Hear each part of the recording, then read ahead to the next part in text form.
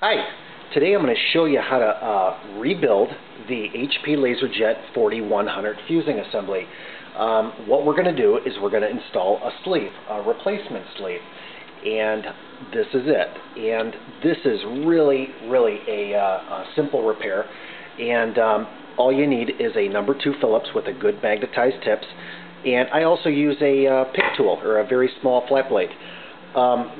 Again, this is for the RG5 5063 for the LaserJet 4100, and you'll get the part number right there. Real easy repair, and let's get started. I like not only the 2 tools, but I also like a piece of paper also on the way through this. And we're going to be using some lubricant, so you might want to get maybe a plastic bag to put over your hand, a sandwich bag, or even some saran wrap. Let's start off by removing the red wire, which is a grounding contact right here. One simple self-driving screw. And once that's off, let's untrack that wiring harness a little bit and lay it down to the bottom. Okay, now we have 2 screws on the top, one to the right, one to the left. Let's remove those.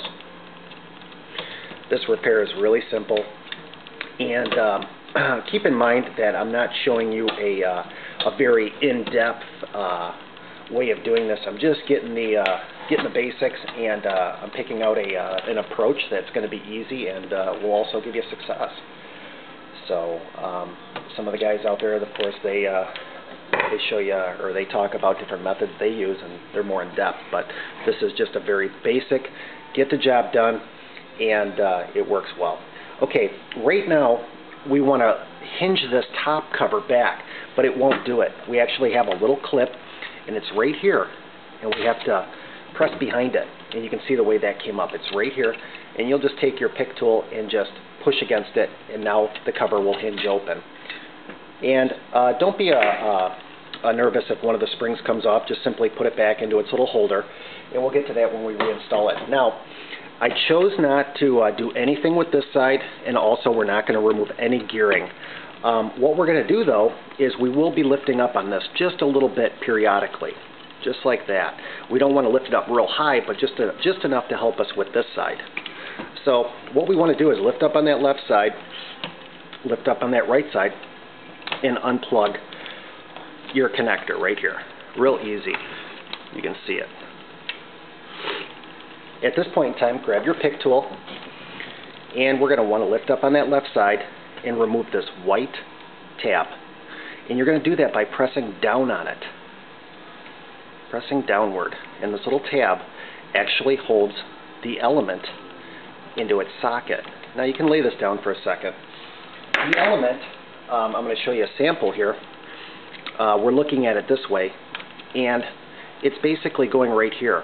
And what it does is it keeps this porcelain glass element locked into its holder. So, and we want to be really careful with these, because if we crack this, you're going to be left at that point purchasing another fuser. So we want to work really delicate and work slow, and just take your time.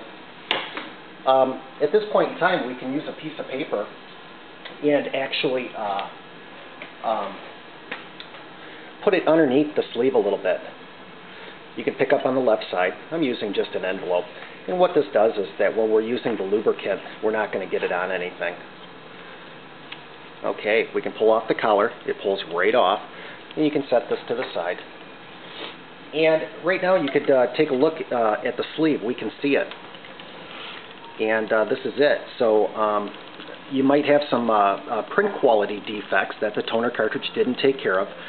And you removed the fuser, and you inspected it, and you noticed that this Teflon coated sleeve, which is like your pans are at home, the Teflon wears off after maybe 80,000 pages, 150,000 pages, or maybe you ran a lot of envelopes through your machine, and the envelopes will actually, after time, put lines on the side of the fuser, which are now starting to show on the paper.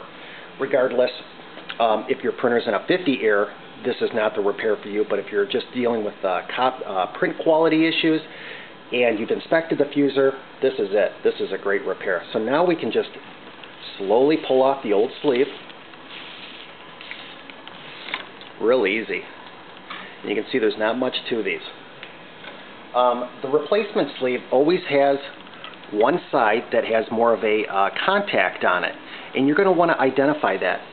The opposing side has no contact, where the one side has a larger black area. That's actually a grounding contact. This will actually go on, and you want it to be where the red wire is. And these sleeves are directional, and this is important to kind of follow this. So right now, at this point in time, we're gonna lubricate the element, and I use a glove, and we're using a pretty good quality lubricant. And what we're going to do is we're going to pick up the element and we're going to coat this glass that's at the bottom. Not so much worried about this side, but the bottom of it is what we want to do.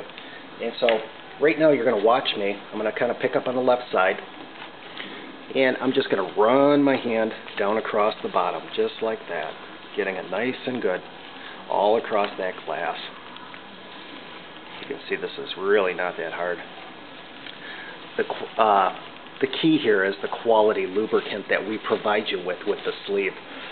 There's a lot of companies out there that don't use a good quality product, and believe it or not, that without using this lubricant that we provide you with, you just won't get the life out of these fusing assemblies. So now we applied our lubricant, and we're ready to reinstall the sleeve. Remember, paying attention to the one side that's got the darker line on it. That's going to go toward that little red wiring harness.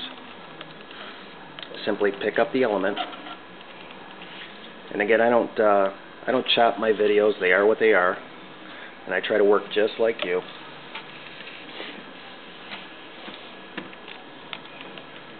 And you just want to carefully slide the sleeve all the way to the end. Nice and easy, just like that.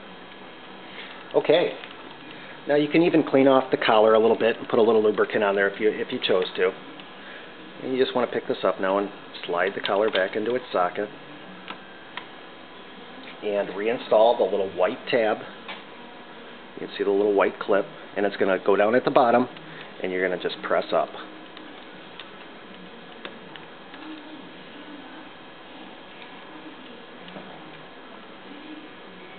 And don't fight with anything right now. Right now, you just want everything to kind of go together nice and easy. There we go. Snaps right into place. Mine didn't fit a little bit, and the collar needed to be pushed up a little bit, and that's a good thing. Okay, as we slide this down, pick up on the left side a little bit, and now we can reinstall that little wiring harness. Nice and easy. That's it. Sleeves on. Okay, now at this point in time, we can reinstall the cover plate, and just kind of watch out for the left side where the wires are. They might get in your way a little bit. Start off with the bottom first, and just what you're going to do is hinge it right forward. There's a little cutout right in the middle. It's got to go behind a little piece of plastic, so just kind of watch that also. All right. Now, you can also see where these springs kind of go into their place right here onto these collars. There's little actually plastic nipples that you can just position the spring right onto that, and do that on both sides. Shut it firmly, and you can see this one side clipped, which is helping it hold it into place. Now reinstall the two screws.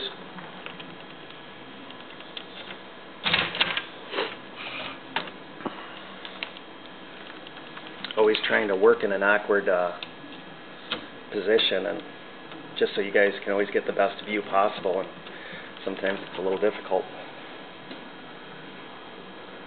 This is really probably one of the easiest sleeves to do without, again, tearing down the whole fusing assembly. And when we redo these, we do try to, of course, take these fusers and pull them down as far as we can to look for things. Right now we can reattach the red wiring harness. You only have one screw left, little copper one, self-driving, and go ahead and put that back in.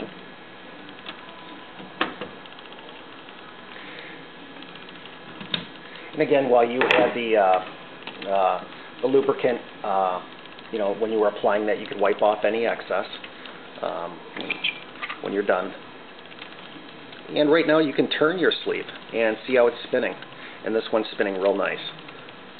that's it. Really just an easy repair. Again, make sure your connectors are in, both sides, just to be on the safe side. And of course this little guy right here, you want to make sure it's plugged in nicely. Go ahead and reinstall it in the printer and run yourself 20-30 pages. And you'll find that this is a real easy repair. We sell this sleeve plus the lubricant on brokenprinter.com. And we also sell the whole fuser too. I hope this was helpful for you today. Thanks.